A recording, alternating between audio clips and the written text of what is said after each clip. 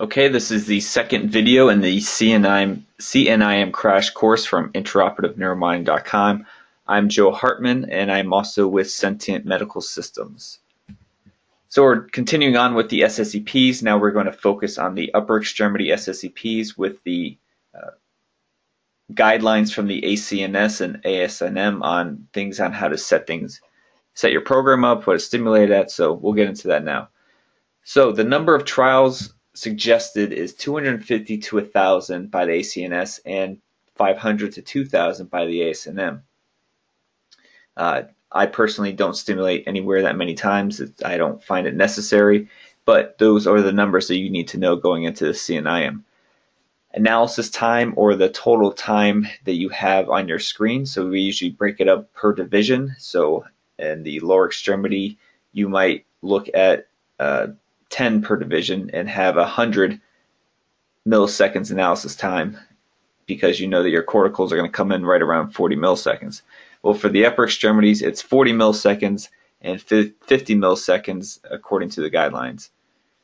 Pulse width is 100 to 300 microseconds. Stim rate is 2 to 8 stimulations per second, and it cannot be an integer of 60 and not an even number. That has to do with the 60 cycle hertz of the most common frequency of noise in the operating room in America. So in America it's 60, over in the UK it's 50. And if we have something that's an integer of 60, we're more prone to be in unison with those frequency of hertz, and we're more prone to the artifact. Stimulation rate according to the ASNM is 2 to 5 per second. Now, general consensus in the upper extremity says that you should not stimulate over 9 times per second in the upper extremity.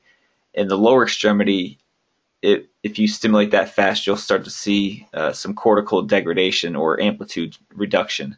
So you can't stimulate up to 9. Everybody says don't go above 5. So 5 times per second for the lower extremity, 9 for the upper extremity, and then you can go way faster if you're doing bears. Okay, stimulation intensity, 30 to 40 milliamps is kind of a general guideline. Stimulation intensity has also been shown to work well with the peripheral responses, most notably Erb's point.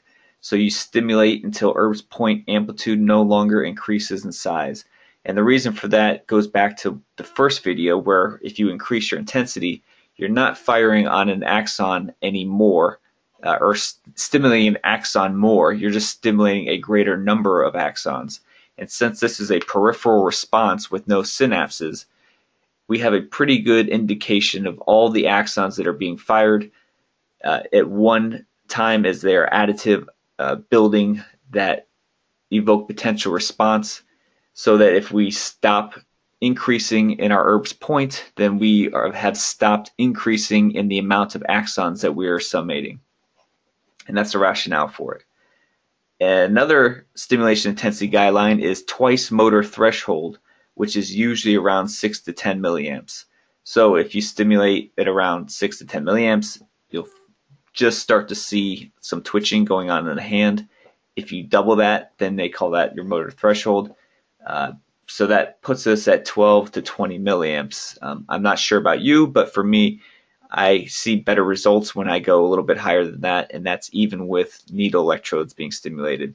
So for me, I believe that to be low. Impedances, they need to be less than 5 kiloohms for both stimulating and recording electrodes. Back when they used to do the jelly and the electrolyte on the stimulating pad, they would really scrub the area and do an impedance check and make sure they got good impedance. And then our stimulator pads got a little bit better, or people started using needles. And I don't really see anybody checking impedance on stimulation anymore.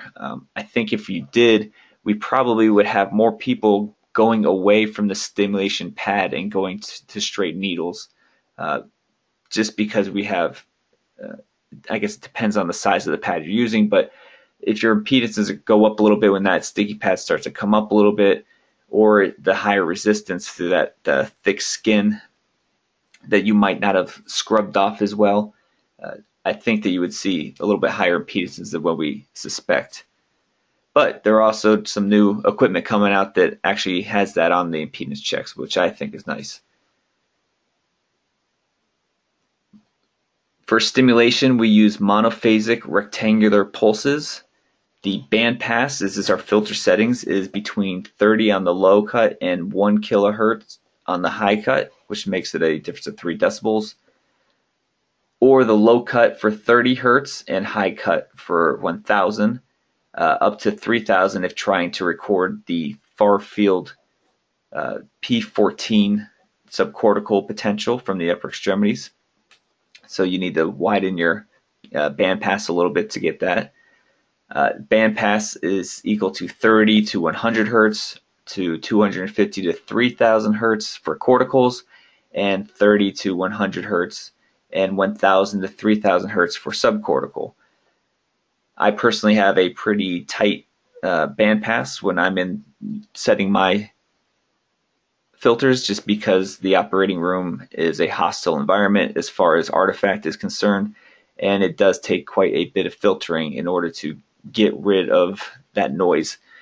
If you over filter, though, you're going to miss the amplitude or the signals that we're trying to collect. So it's kind of a balancing act, but I think most people, if they look at what the guidelines say and how I write my programs, they would probably say I'm a little bit more on the aggressive side of filter settings. Notch filter is typically off. I can think of maybe one time in my career where I looked at it and it's worked. Usually it doesn't help.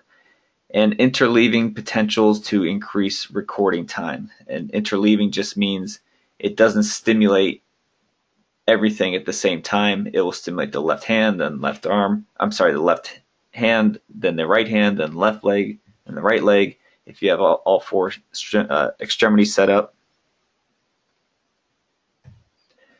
So name that wave. The generator points are named with either an N or a P, which means negative or positive. A negative wave is a peak, and a positive wave is a valley. The number represents the latency of the wave, or how long it takes to get to that generator point. And the amplitude is peak to trough, or trough to peak, and the time of the slope is the duration. So if we come over and look at our waves here, these are typical waves that I think most people are very used to seeing in the OR. So we have Erb's point, which typically comes in at 9 milliseconds and is a negative peak coming from the top down to the trough is our amplitude. The N13 from a cervical reference to the FZ or FPZ comes in at N13, and a cortical response is our N20. And we will dive much deeper into all these generator points in just a second. Here we come down to some definitions. First, we start off with our stimulus, and then we have an absolute latency of a wave, which is from the onset to the beginning of the wave. And then we have an interpeak latency, which just measures from one part of the sinusoidal wave to the next. Upper extremity generator points. So if you have ipsilateral to contralateral Erb's point montage, or EPI to EPC, allows for recording the proximal peripheral volley of the brachial plexus.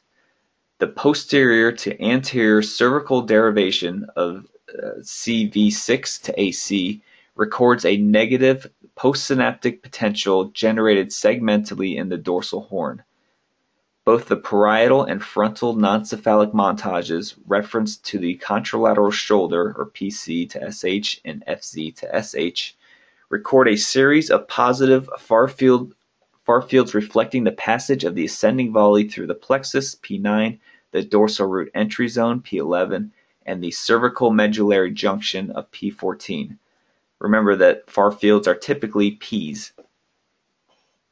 Note that the P14 wave itself is composed of two peaks, giving rise to the P13 and P14 complex. All right, so now let's come over and look at the picture. Here we have parietal contralateral reference to FZ, which is a typical montage that most of us are used to seeing, namely because it gives us a nice bipolar setup, which gives us a nice cortical response and gets rid of all the far field responses.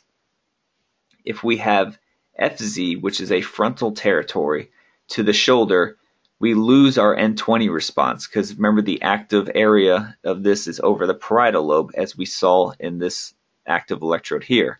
So when we have it frontal, we see this poor response, or an isoelectric response, or even an inverted response. But we get this later cortical response that is frontal in nature, this N30. Are you going to get asked that on the CNIM? I really doubt it, but that's just for your clarification. What this far field response is also good at doing is picking up these other far field potentials. I'm sorry, what this referential montage is good is picking up these far field potentials, looking at our P9, our P11, and our P14, or areas through the plexus, through the dorsal root entry zone, and the cervical medullary junction. If we are now looking at our parietal over a far field shoulder, we again have our N20 response as well as our far field plexus responses. If we come over and look at our cervical response to an AC joint, here we have another far field response in the brachial plexus, but we do not have any kind of cortical response that we typically see. If we reference this to the FZ, we would probably see our N13, and right around N20 we'd also see some semblance of a cortical response. We might also see a little bit of the P14 overlap from the far field cortical response. And here's our typical Erb's point. Okay, the rest of the sentences say, only the contralateral parietal electrode, the PC, records the somatosensory complex, the N20 to P25, arising from primary somatosensory cortex, while the frontal electrode, the FC, records the phase inversion of these two potentials, followed by a cortical negative wave, the N30, reflecting precentral activation. The bipolar parietal frontal montage, the PC to FC, eliminates all subcortical far field activity and isolates the parietal N20. This montage yields less information than those using non-cephalic or earlobe references, but is more resistant to aggressive environments such as the ICU or the operating theater. So according to our guidelines, we have obligate points. These are ones that they recommend be used on our cases. Obligate meaning you need to have it on there. So we have our typical upper extremity SSEP, CPC, or the contralateral to the ipsilateral. We have a nice N20, bipolar montage, no far field responses. Here we have the CPI, or the parietal ipsilateral, to the contralateral Erb's point, and here we are picking up our far field subcortical P14 and N18 response. Then we have our cervical response, which is our C5S, or the spinous process of C5, reference to Erb's point contralateral, and we have a nice cervical response. And Erb's point is the ipsilateral to the contralateral. So if we had the question here, how many electrodes would you need to record these 4 channels from the median nerve? Well, you would need 1 for each Erb's point, 1 over the cervical spine makes 3, and then 1 over each cortical area, so 5, and then of course a ground. Erb's point, so now we're going to get a little bit deeper into each generator point. This is the nitty-gritty stuff that they will sometimes ask on the CNIM. So it is an obligate peak. Erb's point is anatomically described as the union of C5 and C6 roots. So as we have those roots coming in from the brachial plexus here, and as they join, this is Erb's point right in there. Now, much of that is dependent upon your electrode placement, because when you place your Erb's point, it should be somewhere in the rostral area to the clavicle, middle clavicle, pick up that response. But remember this is a traveling response. So what if you put your electrode distal to the clavicle or caudal to it? If this person did not have a lot of pectoral muscles, you could still pick up a response. It would be the same response, it just might be a little bit earlier in latency. An active electrode is placed on the ipsilateral Erb's point located 2 centimeters superior to the midpoint of the clavicle, and your reference is the same on the other side of the body. The near-field recording is an action potential volley traveling over some poorly understood location in the brachial plexus. Poorly understood, just because we can't localize it to a definite spot since it is a traveling propagated action potential and location matters of your recording electrode. Triphasic positive, negative, positive waveform characteristic of a peripheral nerve action potential. If there are nerve root lesions, the Erb's point will remain intact if the cell body is still intact. It monitors mainly the orthodromic sensory, but also has a motor component in it. It has a great signal-to-noise ratio, so we don't need to replicate a lot of sweeps in order to achieve a reliable Erb's point. Smoothing is problematic because of the fast frequency activity. That is a question right there. It stumps a lot of people. It asks which generator or which waveform is most likely affected by smoothing, and then it will give you Erb's point and cortical and subcortical. It is the peripheral Erb's point that is the most problematic. It's used to verify adequate stimulation, like we said before. When Erb's point no longer increases in size, you've met your maximal stimulation, and then maybe go 10% higher than that.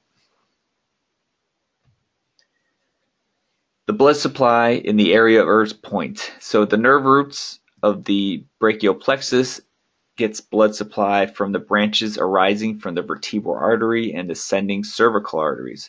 And the trunk of the brachial plexus, and the trunk and the cords, it gets the transverse cervical, subclavian, and axillary arteries. Branches of the brachial plexus get subclavian and axillary arteries. They will ask you vascular supply to generator points and anatomical areas. I do not think that they will ask you vascular supply of the brachial plexus, simply because there is a lot of variance and a lot of different supplies depending on if you're talking about the proximal or distal portion of it. So Erb's point records mostly sensory, but will have response with peripheral sensory loss because also monitors motors, yet often difficult to obtain in people over 60 years old. You may need to try the N5 at the elbow. So that is also a good area to get a response, is at the elbow, and it suffices and it gives everything that you would need from a peripheral response.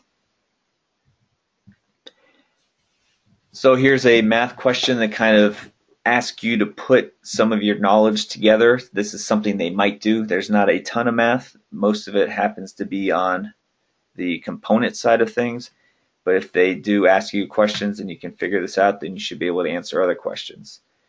So if you have a true N9 Erb's point and you know that the conduction speed is typically between 40 to 60 meters per second, and they give you this latency, you can pretty much figure out what is going to be the length of that arm. So at 9 milliseconds is your time, average conduction speed of a peripheral response at 60 milliseconds, or 0.06 meters per millisecond equals 9 milliseconds times 0.6 meters per second, or equals 0.54 meters. Convert that into feet because we're in America here, and it's 1.77 feet. N13. This is typically done with your C5 to S to FZ. You can do C2 to FZ. You can do reference to some other non-cephalic area like Erb's point or an AC joint one.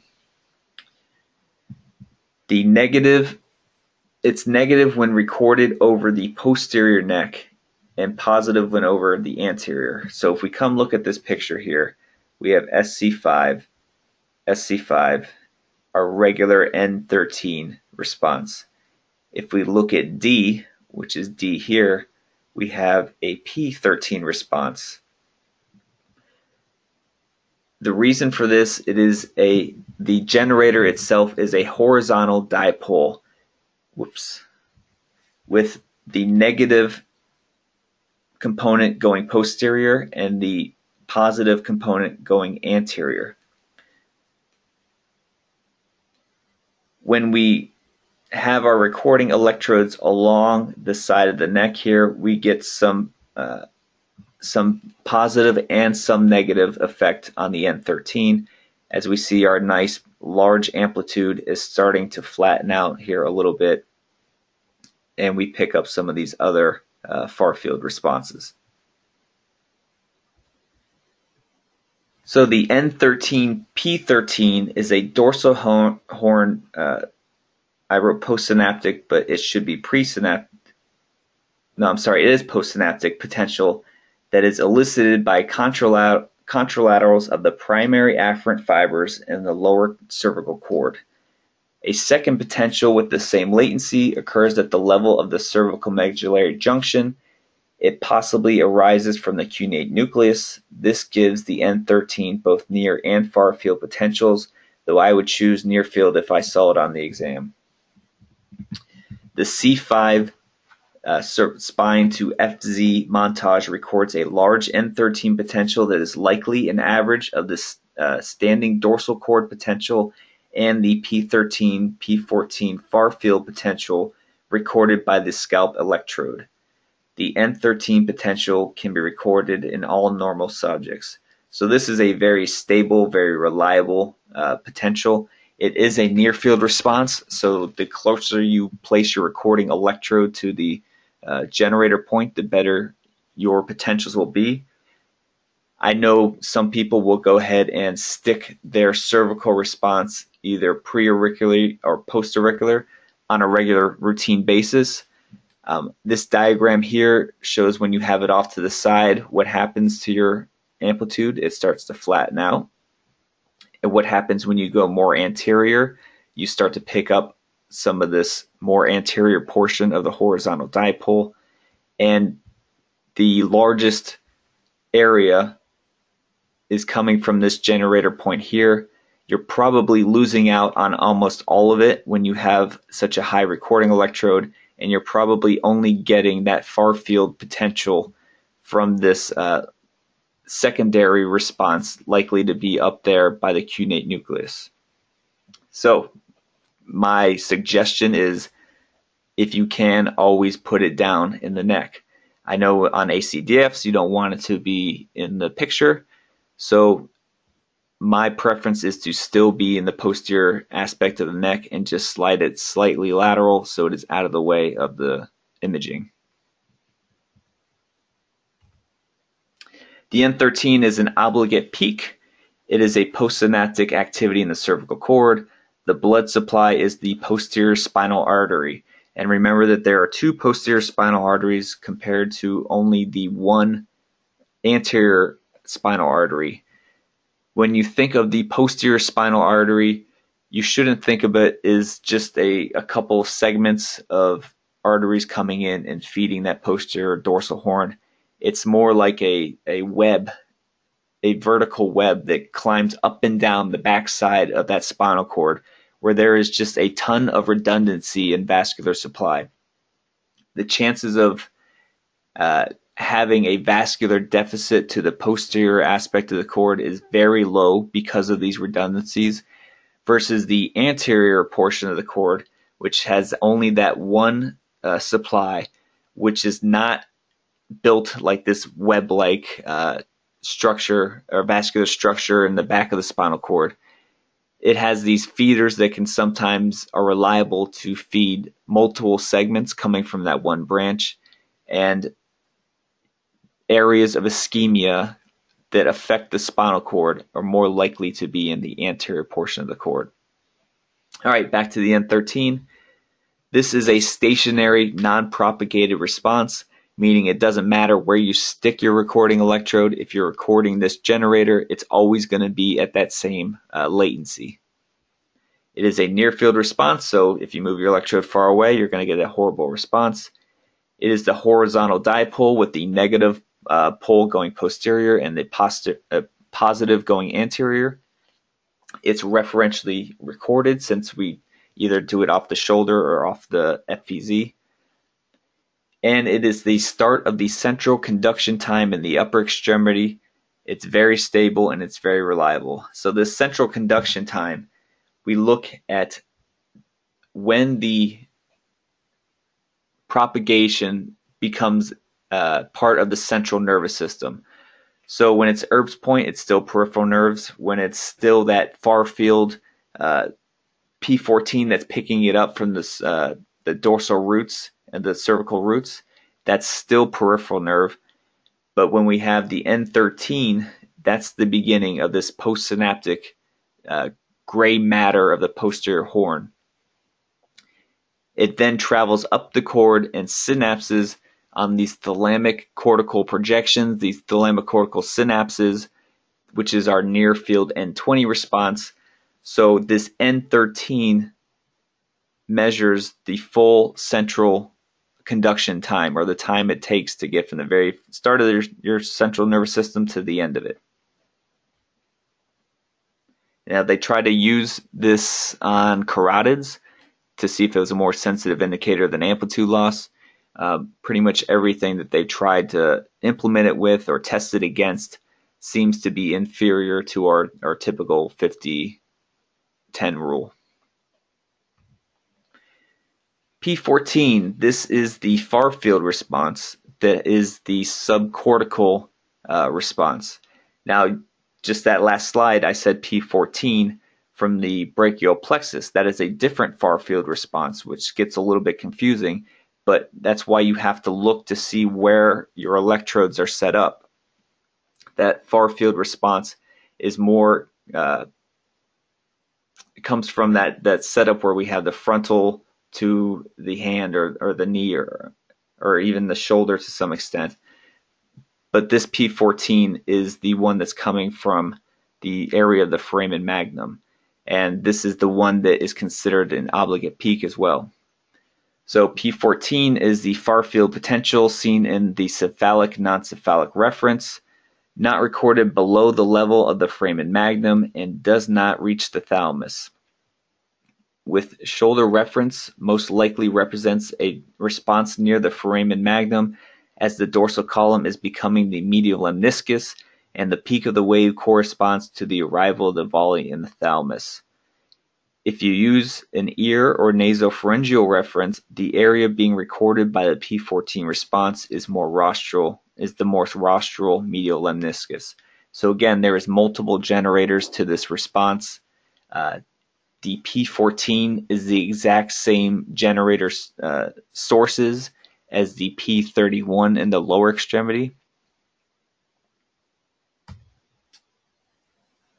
P14 continued. It comes from either the propagation of action potential volley in the medial lemniscus and or dorsal horn, and or the postsynaptic responses of the cunate nucleus. The P14 is preserved in patients with thalamic lesions that abolish subsequent scalp components following the stimulation of the contralateral limb. So that just means we know it's not at the level of the thalamus, it's caudal to that.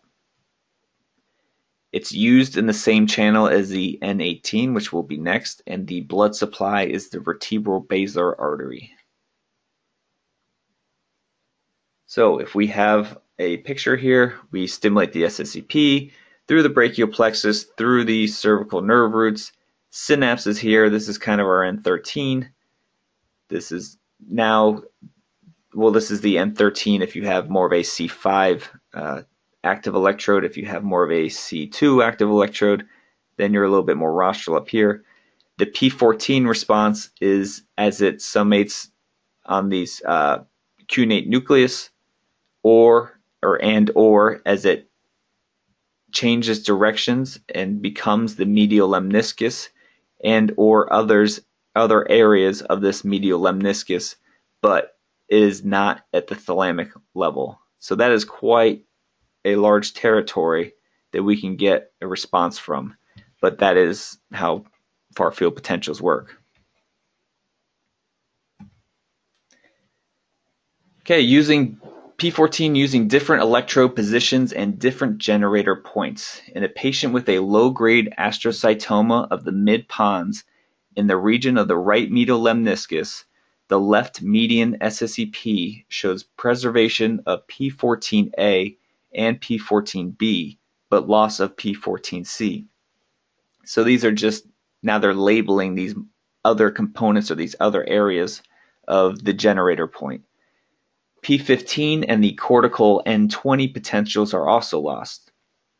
The right median's SSEP potential is normal. NC denotes non-cephalic reference. So here we have our normal right response, which has all of our far field components to it. Here is our ablation of the right medial lemniscus at a certain level, but we still have the P14 most likely in the area of the cuneate nucleus and the decussation of the dorsal column. N18, or CPI to EPC. This is also an obligate peak, and this is from the ACNS. If you don't know, the ACNS is more of the diagnostic world, where the CNIM is more of the intraoperative world, but the CNIM will pull from both references, which makes it a little bit difficult, but it's an obligate peak according to the ACNS. It's a far field potential. It's possible contribution from the thalamus. It is preserved after thalamic lesion and is thought to arise from multiple generators in the brainstem. It's best recorded referentially from the scalp electrode ipsilateral to the stimulated nerve away from the contralateral N20, used in the same channel as P14, and its blood supply is the vertebral basal artery. So if we have this similar picture here, we have our P14 here. It comes all the way up, but not till here. This N18 also is in this pontine, mesencephalic, and now thalamic area. So this other, second leg of this long brainstem pathway is the multiple areas of generators causing this N18 response.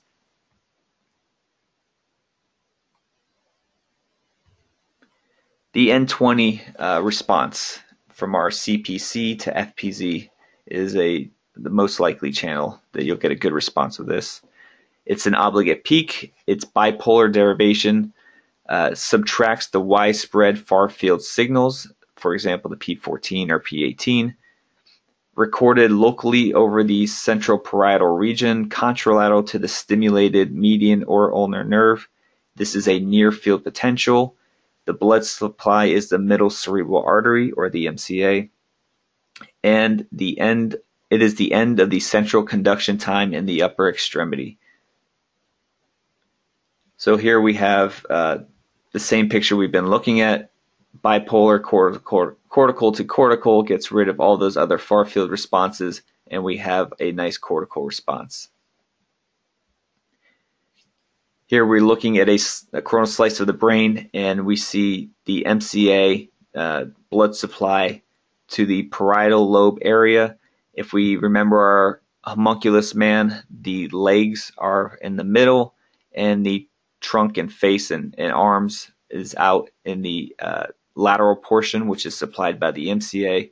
The ACA supplies the midline areas. We also have deep branches from the MCA, which dives into the internal capsule, the thalamus, the basal ganglion, supplies different areas of those. So if we are doing something like a carotid and we have EEGs and SSEPs, the EEGs are just monitoring the more distal cortical electrical activity, where the SSEPs is monitoring the cortical response as well as these deep penetrating branches of the MCA. So it gives a nice redundancy on the cortical response and measures something that the EEG cannot because of the depth of the neuronal structures. P22 from CPC to FZ. This is not an obligate. It's useful with phase reversal though. This wave is also generated in the cortical structures, but is more widespread, seen throughout the frontal cortex bilaterally.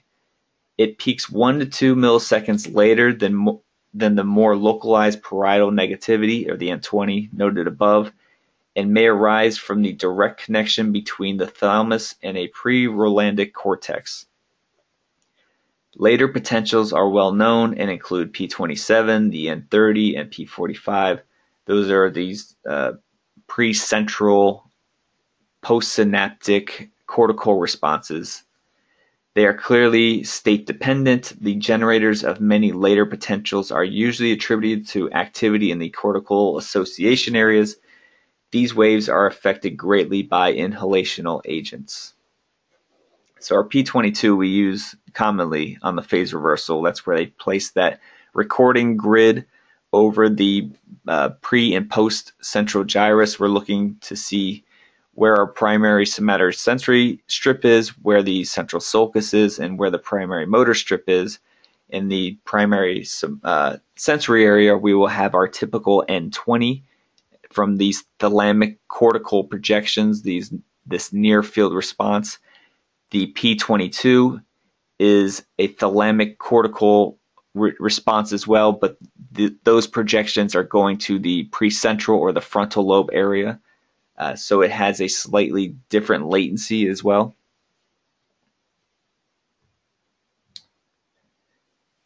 Here's something to consider with somebody that has an amputation and is undergoing phantom limb pain. They will have cortical reorganization of their somatotopical areas. So here is our normal, what we suspect to be normal, with the feet midline, our trunk and body, then our hand, face, and tongue and all that. If we amputate an area, this area that was represented by the arm will now have a shifting inward and a reorganization of what this gray matter will start to function with. So this is with somebody that has a limb cut off, but we have smaller variations of that or not as pronounced. How about somebody that has a carpal tunnel syndrome and they have compression of the median nerve at the wrist? We tend to look at the hand mostly and think, well, he's got sensation loss, he's got muscle wasting, and then we kind of forget that the pathway goes both ways. It also goes back up towards the central nervous system. So if you look back on my blog, I get into a little bit more about the reorganization of central structures in people with carpal tunnel syndrome and why we may elect to use an ulnar nerve in some of those cases for things like phase reversal or even just general cervical spinal cases. So go ahead and look that up on the website a little bit later to get more information on that. So summarize, here we go. Here's your summary for the upper extremity SSEP pathway. The impulse propagates peripherally, resulting in muscle twitches, and centrally via the peripheral nerve and the dorsal root of the spinal cord. The nerve cell body is the first order neuron that lies in the dorsal root ganglion. Impulses then ascend primarily in the dorsal column fibers of the spinal cord, which synapse in the lower medulla near the nucleus gracilis and cuneatus, respectively. Axons of the second order neuron cross the midline at the cervicomedullary junction, from where they regroup to form the medial lemniscus and synapse in the ventroposterior lateral nucleus, or the VPL, of the contralateral thalamus. The third order neurons from the VPL leave the thalamus and travel through the posterior limb of the internal capsule is the thalamocortical radiations to synapse in the primary somatosensory cortex in the postcentral gyrus of the parietal lobe. You should have that down pat. If there's something in that paragraph that you say, oh, I don't know what that word means, go look it up. This is the pathway that we use for SSEPs. SSEPs are the most common modalities. SSEP is going to be a large chunk of your test. Make sure you have that down to the fact where you should be able to say that and rehearse that and draw that like this picture here.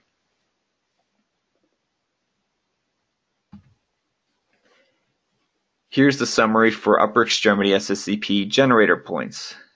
N9 is our brachial plexus activity or action potential, which we have right here after the dorsal root ganglion.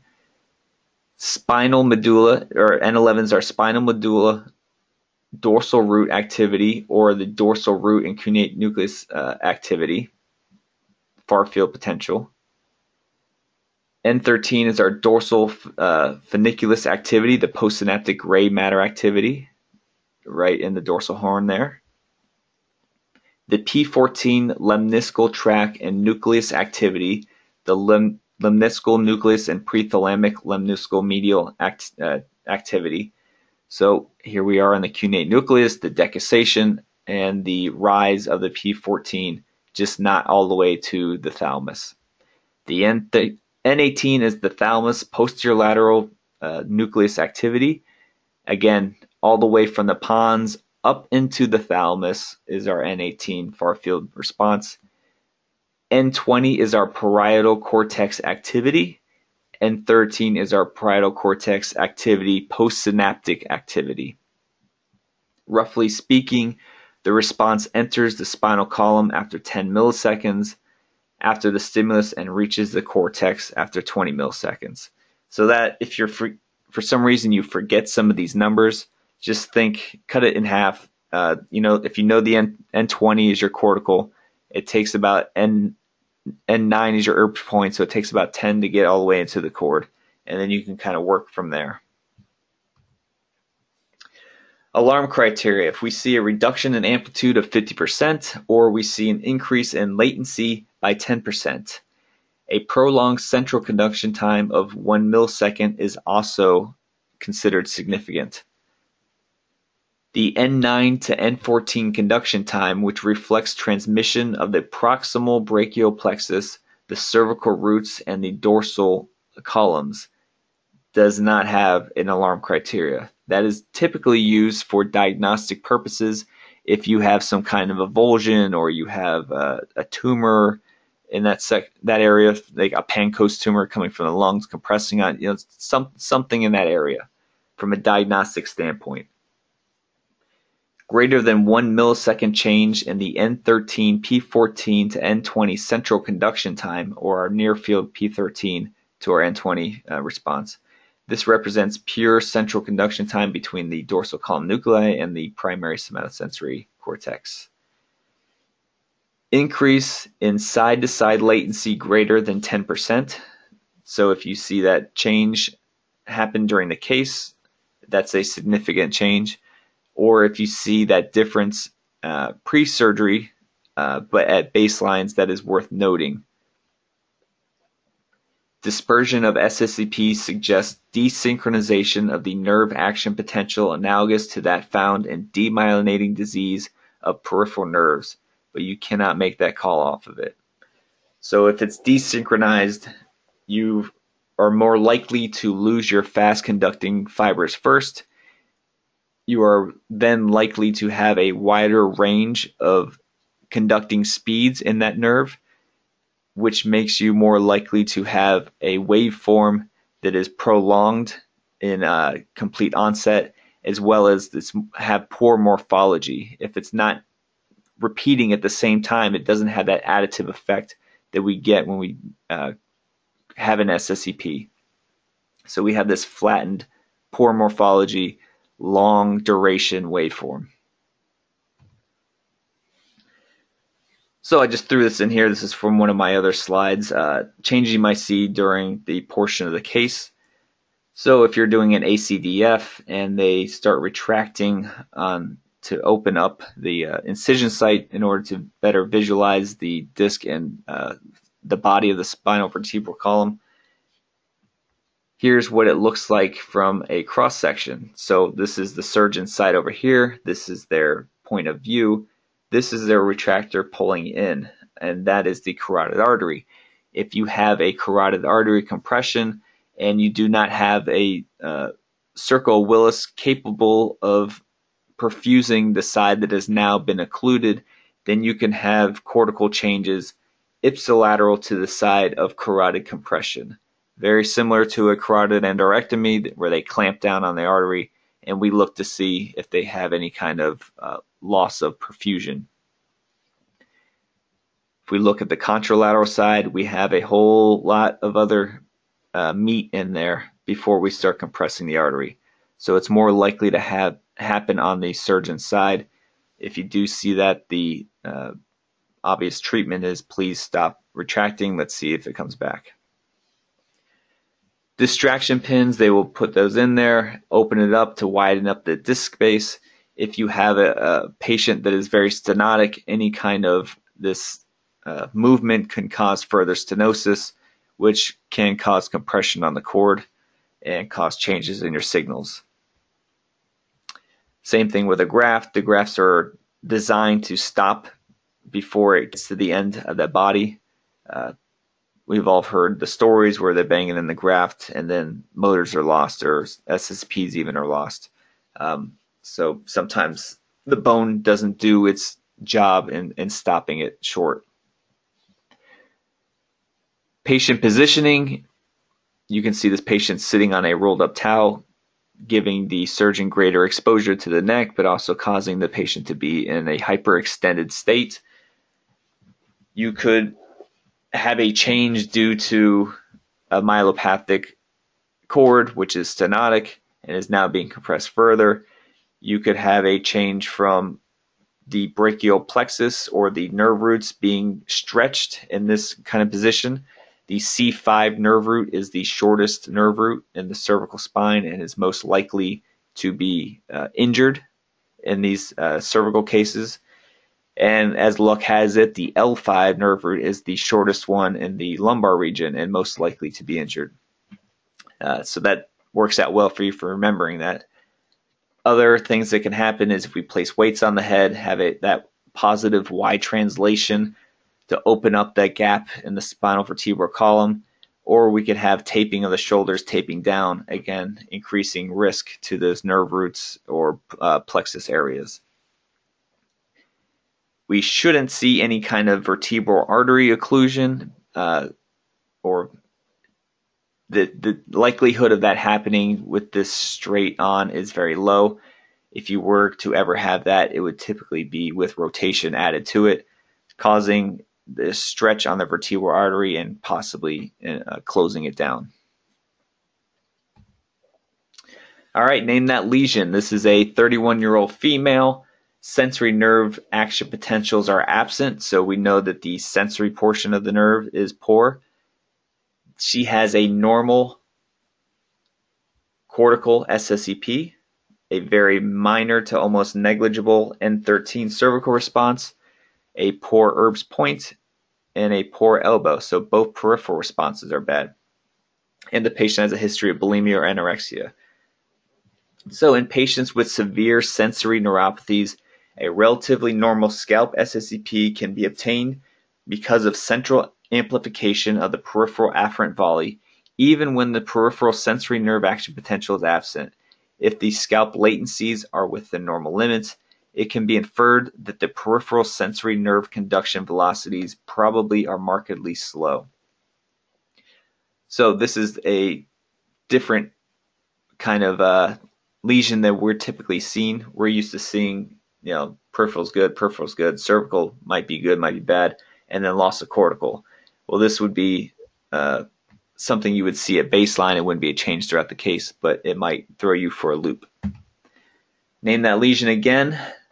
The left median SSEP in a 17-year-old man with Friedreich's ataxia. The N13 to N20 interpeak latency is prolonged at 11.3 milliseconds. Normally it should be 6.7 milliseconds. The N9 to N13 interpeak latency is normal. So we have our ERDS point to our cervical, normal response, peripheral nervous system, okay. Start our central nervous system responses, N13, N20, prolonged. Something is happening within the spinal cord. Now we come and look at our lower extremities. The tibial scalp potential in the same patient as the above picture are low amplitude, and the P38 latency is approximately 52.2 milliseconds. The N22 to P38 interpeak latency is quite prolonged at 28 milliseconds, normal 20 milliseconds. So here we are having a couple of different issues. We have a very poor response. We have prolonged interpeak latencies from our beginning of our cauda equina response, our N22, up to a cortical response, our P38, which again shows something is wrong with the central cord. This is an upper motor neuron and lower motor neuron lesion in this classical presentation of Friedreich's ataxia. The lower motor neuron lesion has deep or absent deep tendon reflexes. So when you tap their ankle, if it was just upper motor neuron lesion, you would see a hyperreflexia, or they really kick really hard. But since there's a lower motor neuron component as well, there's absent. But then when you look at their extensor plantar responses, they have an upgoing toe, which is an upper motor neuron lesion. So it has kind of this double appearance to it. They are often weak distally.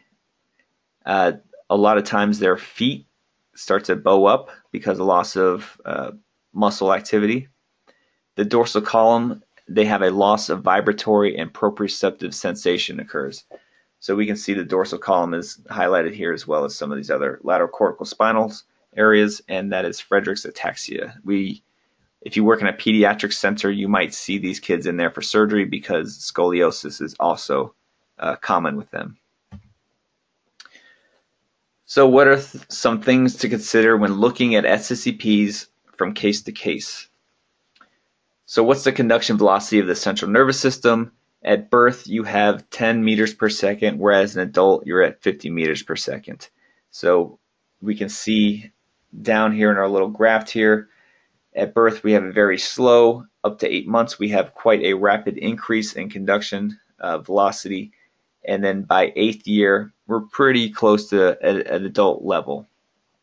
So in very, very young kids, we may have problems recording and getting anything reliable. By 8 months, maybe even a little earlier, we start to see something in SSEPs, and then some reports of MEPs and D waves as well. The speed of conduction again slows as we enter elderly age. So as we continue to beat up our bodies, we start to lose those large diameter afferents. We have a reduction in myelination around the nerve, and we have slowing of the nerves. Peripheral conduction speed increases to adult level by age 3. Spinal cord conduction speed increases to adult level by age 5. Median nerve cortical SSEP latencies increase by 0.015 milliseconds per year, and the tibial nerve is even faster or rapid decrease. So this starts to come into play when we have the 80-year-old, 5-foot lady that comes in. We expect having very short limbs that we should have a shorter latency, but then all of a sudden we have a prolonged latency, and that's just because over those extended years we've had a slowing of conduction of the nerves. Does temperature affect SSEPs? The central conduction time increases by 6.6% per 1 degree decrease in temperature. The upper SSEP equals 0.8 milliseconds per degree Celsius increase in N20 latency. The lower is even worse at 1.15 milliseconds per degree Celsius increase in the P40 latency. Cortically generated components are recordable at a temperature above 26 degrees Celsius, where usually disappearing between 20 and 25 degrees. We are sometimes in some of these vascular cases where the perfusionist is in the room and they're cooling the patient down. They're trying to make sure that the patient is protected, and we want to see EEG go isoelectric, and we might even see our SSEPs go all the way down as well. So that is actually fair game to ask for on the CNIM. Peripherally generated components are elicited at 20 to 21 degrees Celsius or above. Note that the peripheral response at the brachial plexus recorded at Erb's point is delayed to 12 milliseconds instead of the normal 9 milliseconds. This delay shifts the subsequent peak out by 3 milliseconds, or increases the absolute latency, and is most probably due to peripheral neuropathy, but could also be due to a very long arm or cold arm. So that is where a history and a physical exam comes into play before we jump the gun and call it due to peripheral neuropathy. So, is SSEP for neck cases enough? We'll go into motors after we go through the lower extremity SSEPs, but SSEPs might not be the best in some cases or enough in other cases, or it might be sufficient in other cases. So things that we have found that warrant multimodality monitoring is preoperative diagnosis of cervical spondylitis with myelopathy, so that's one. Ossification of the posterior longitudinal ligament, tumors, an unstable spine from trauma, if the surgeon is going to need to do a corpectomy. And then for EMG standpoint, the C5 nerve root is the shortest nerve root, most susceptible to injury during neck surgery, and recorded more in the posterior spinal fusions. C5 nerve root injury is as common or more common even than spinal cord injuries, so we should be monitoring EMGs as well. So if we look at our CT scans here, this posterior longitudinal ligament runs on the backside of the bodies, but anterior to the spinal cord itself. When we have ossification of it, it becomes nice and hard and brittle and maybe even sharp, and can really wear down that front side of the cord or compress it in a stenosis. Here we see a herniated disc going backwards, causing significant compression. So this is our myelopathy. Here we have an unstable neck. We can see the cord compression here. This is a grade 4 spondylolisthesis at C4-5. Typically, you only see this spondylolisthesis in some kind of bad fracture or trauma. This patient probably had his facet joints jumped. And here we see a corpectomy was done, and we have the fusion here, which increases the likelihood of post-op deficits and warrants an MEP. Dermatonal SSEPs. So the standard position of placement of stimulating and recording electrodes used to obtain dermatonal SSEPs. So here you would want to use these dermatonal SSEPs more for peripheral nerve monitoring than you would central. Anytime that you record just the sensory portion of something, the amplitudes are going to be smaller. So that's one disadvantage. Another is you can only do one at a time. But here's where they used to do these a lot, and they tried them out. And here's where the stimulating sites were, the C4 up here in this upper shoulder deltoid, bicep area, C5, C6 on the thumb, C7 middle finger, C8 on the ring finger. Electrodes were placed 2.5 to 4 centimeters apart with a dermatonal region. The cathode is proximal to anode. Stimulation needs to be very low, just above the level of sensation, to avoid stimulating adjacent dermatomes or underlying structures. So submaximal stimulation, I don't know if that's going to work so great. Doesn't seem to work great for SSEPs. I don't know why it would for dermatonal. A 200 microsecond pulse width, 2 to 5 hertz rate, so very similar to SSEPs. More averages will be needed because these are smaller waves and has a poor signal to noise ratio. Will only tell you about the sensory portion of the nerve, can only require one nerve root at a time, has poor reliability under anesthesia, and will not detect a breach in the pedicle from a screw only if it's injured on the nerve already. So it's not really that preventative, but more predictive, if that at all even, because of all these other negatives that go against using dermatonal SSEPs in the operating room. So a normal response recorded over the scalp between the vertex of CZ and the contralateral C3 and C4 electrodes to dermatonal stimulation of the L5 and S1 territories on either side. In each case, the average of 512 responses is shown for each trial, and 2 trials have been superimposed to demonstrate that it can replicate of the findings.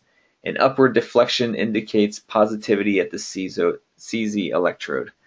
So that is another negative, is if we're using these to monitor peripheral nerves, but it has to go all the way through the central area, then it's more likely to be knocked out by something, either myelopathy or whatever it might be.